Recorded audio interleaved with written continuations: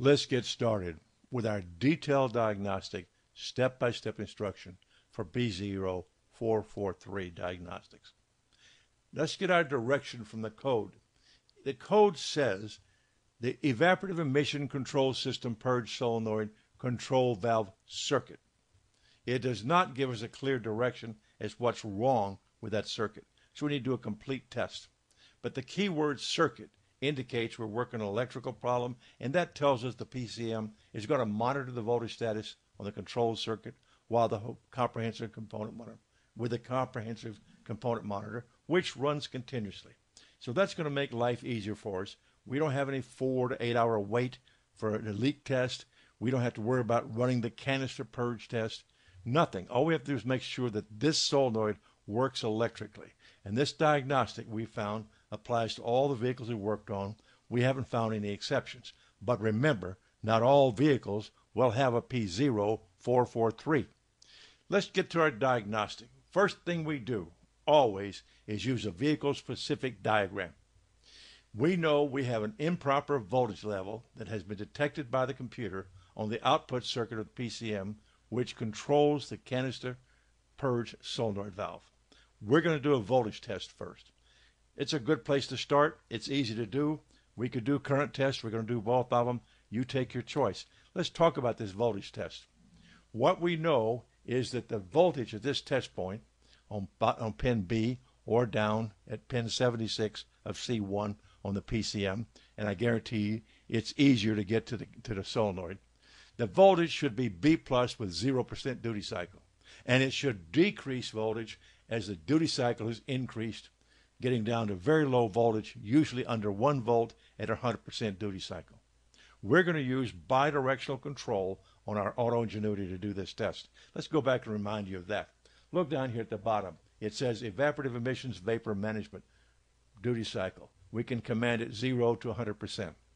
So we're going to use this bidirectional test and vary our voltage and watch the voltage vary as we change this. Now, check for missing B plus, open circuit in the wiring, open solenoid, or poor connection. If this doesn't work, if we vary this and there's no change whatsoever, then the voltage change, we need to go look at something. If it's 0 volts, let's go back to look at B plus. We're going to cover both shorted circuits and opens in this circuit. So let's go back and talk about that. We could use a low amps probe. A low amps probe will tell us the current flow. Remember, if we had a shorted control circuit, we would have current flow all the time. So if the low amp probe indicates no current flow, when we try to turn this on, we need to go back and make sure the B plus is there, check solenoid resistance, and make sure the PCM driver is working. Remember, we use bidirectional, so we were telling the driver to turn this circuit on. We don't know for sure the driver is functional at this point. It's very rare on new drivers they go bad, but it's always possible. Let's talk about other things we need to look at. We can use current flow on the B plus side or the ground side. Doesn't matter which side it's on. Current flow will show up either way. But let's look at an alternative current test. We could use a standard multimeter. Now what we're going to do is we're going to test with key on engine off. We're going to move the red lead on our voltmeter from the voltage position over to the amps side. This is a 10 amp scale. This is an internal amp shunt with a fuse.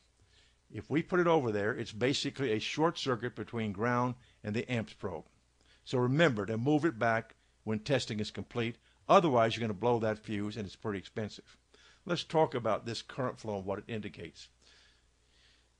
If current flow will be normal, if the solenoid is off and the B plus is supplied and the driver is not turned on. Oh, driver not turned on. Well, let's talk about how we calculate what current should be. In this case, we've measured and found we have 12.6 volts as B plus. We know we have 381.8 milliamps of current flow. So we calculated it turned out to be 33 ohms, and that falls in spec of our resistance up there, 28 to 36. Everything, resistance, it looks good. From that standpoint, we know everything from the solenoid and B plus is normal. We don't know if the control circuit is fully connected. It may not be connected to C1 down on the PCM. We do know that the driver transistor can turn off at this point. Remember, this test will not work if that driver transistor or control circuit is shorted to ground. So let's go check that short. Easy way to check for a short: if we have a short, we will have current flow with the control off. If we have current flow, the driver or the control circuit is shorted to ground. So if we have current flow, we need to check that circuit to make sure it's not going to ground. And you can't necessarily say unplug the powertrain control module, because half the time that upsets things. Be careful how you do this. Well, we can open it up and check a resistance to ground if we have to. The other thing we can talk about, if it's working normal and we can't get current flow, we don't see any change in current flow, but we have a good circuit on the output. If B plus has a problem, we have to use a vehicle-specific diagram. We picked another one showing the same type of arrangement. We're going to make sure we got B plus in fuses. So if we can't get B plus at pin B, and we don't have a grounded control circuit, we go back the opposite direction. Do we have B plus at pin A? If we don't, we go back and start checking the fuses. And make sure that all this tests. If the ground is not tested with a voltmeter, it'll be necessary to check the PCM and grounds. If the meter passed, the solenoid will not energize. Make sure the PCM is working, hasn't got a blown fuse, there's not something oddball going on with it. Let's talk about an alternative diagnostics. Once we find out we can't get B plus at B, we move up to terminal A and check for B plus. If it's not there, check for an open, back up at the fuses or something. Now remember, we supplied a ground. We tested it, it passed. You may need to check the PCM and PCM grounds. If the multimeter passed and the solenoid will not energize and everything else appears to be normal, we may have a PCM problem. But don't forget, the PCM has to have a ground in order to give a ground. So don't ignore that. We should have a multiple diffuser codes if we have a PCM ground problem, because not only will this be malfunctioning, but a number of other things, and the vehicle probably will not start. So our diagnostic resistance, we can go back and do this if you want to. We can come out here and we can measure it. But remember, we only check the coil of wire. Our current testing with a voltmeter and the low amps probe both tested resistance of the solenoid. So we can do this if we need to, but don't ignore the possibility. Here's our summary. We set this because the voltage was not low with the solenoid energized, or was not B plus with the solenoid off.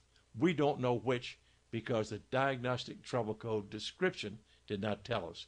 We tested the complete circuit to find it. The low amp probe testing was quick. It does not require opening the circuit, and it can quickly identify short to ground or a shorted PCM driver, because we'll have current flow with the solenoid off. Resistance testing has its place in the diagnostic, but it may not be the most efficient test early in the diagnostic process. If you get down to the point you think it's the internal resistance of the solenoid, go ahead, take your ohm meter out and test it. But this should take you through and find a solution to anything that gives you a P0443.